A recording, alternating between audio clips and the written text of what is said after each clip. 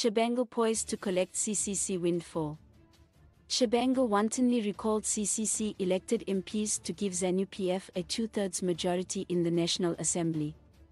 Nelson Chamisa, who contested the 2023 elections as the CCC presidential candidate, quit the party in a huff, citing heavy infiltration. The CCC has now fragmented into 3 factions, one led by Tshabangu, the other by Professor Welshman Ncube and another loyal to Chamisa. When asked how the government will distribute the money, given that there are now 3 factions of the CCC, Mbisa, who is the government's top legal advisor, said, government will release funds to the party with representation in parliament in accordance with the law. When pressed further to clarify how that will happen, given that the CCC has fragmented into 3 formations, Mbisa still remained evasive. In the absence of any official communication about the representation in Parliament and adherence to the legal procedures regarding the status of the members of Parliament belonging to that political party, government will deem it proper to disburse the funds in the manner described above, she said. Justice Minister Ziambi did not respond to questions from the news hawks. However, political scientist Professor Eldred Masangia said while it is almost certain that the CCC's allocation of state funding will be given to Tshabangu, this would be unfair to citizens whose democratic will he has subverted. Strictly speaking, this must be settled based on a legal interpretation of what the Political Parties Finance Act PPFA stipulates. But it's more likely that politics will cloud jurisprudence. To this extent, I see what many regard as Zanu PF's proxy, Sengizo Tshabangu, getting either the whole share or a large chunk of it. In any case, if the matter goes to court, given the alleged capture of the judiciary system, Tshabangu is again bound to emerge victorious, weird though it might be.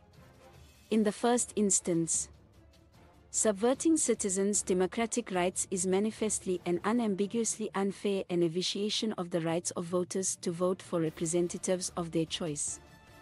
This has a lot to do with the egregious recall clause section 129(1)(k) of the Constitution. The core problem is with the legislation that establishes virtually no conditions as to the use of the funds distributed under the PPFA.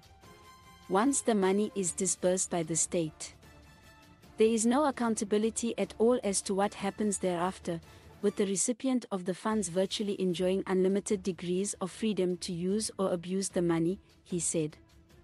Asked to express his view on the assertion that perhaps this law should be amended or repealed so that wishes of voters are respected and also so that no one can hijack taxpayers' money and use it to fund anti-democratic politics, Masananga said, legislation to fund political parties that meet the stipulated threshold is necessary for expansion and deepening of electoral democracy, but there must be strict but reasonable conditions attached. This is the case in many other jurisdictions, even in the advanced democracies. It is these conditions and attendant penalties for violating them that appear missing in Zimbabwe's PPFA. As such, the legislation needs to be comprehensively amended to inject robust accountability mechanisms that ensure that the funds disbursed are used for legitimate and well-intentioned reasons. In short, it is vital to guard against throwing out the baby with the bathwater. He reiterated that irrespective of Zanu PF's infiltration of opposition parties and converting them into its appendages, the current PPFA is too loose and needs to be tightened to curb the rampant abuse that is presently the norm. Professor of World Politics at the University of London School of Oriental and African Studies, Stephen Chon, concurred. All other countries with a multi-party system have stringent audit requirements to account for the expenditure of such funds, which may be only expended in any case subject to gazetted rules. He said, the government should fund the faction that can demonstrate most seats in parliament, but it must have discernible and clearly transparent party structures, including very much the transparency in terms of accounting for funds. Many countries have systems that fund political parties. Chan also pointed out that the CCC under Chamisa exposed itself by not setting up structures, which is now backfiring ahead of the release of state funds.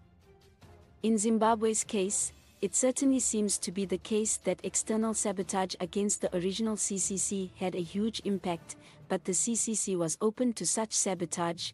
It had no structures or systems to prevent it. The external sabotage hit an open target, he said.